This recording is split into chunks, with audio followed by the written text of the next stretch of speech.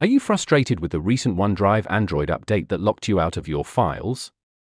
Don't worry, because in this video, I'm going to show you a simple workaround to regain access. Stay tuned.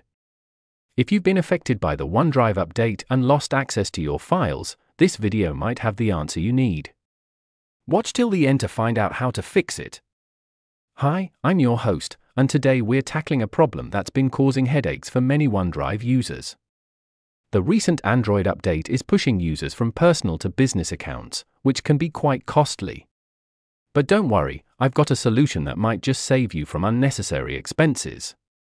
Let's dive into the steps you need to take to bypass this issue and regain access to your files. 1. Uninstall the OneDrive app. First, delete the OneDrive app from your Android phone. This is the crucial first step in resetting the app to a version that works for you.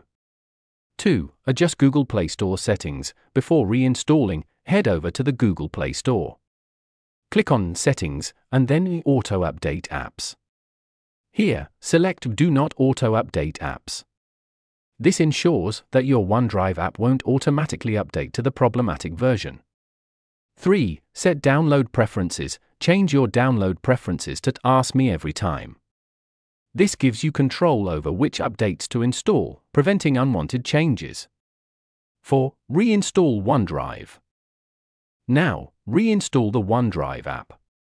With the Auto Update feature turned off, you'll be using the previous version that allows access to your files.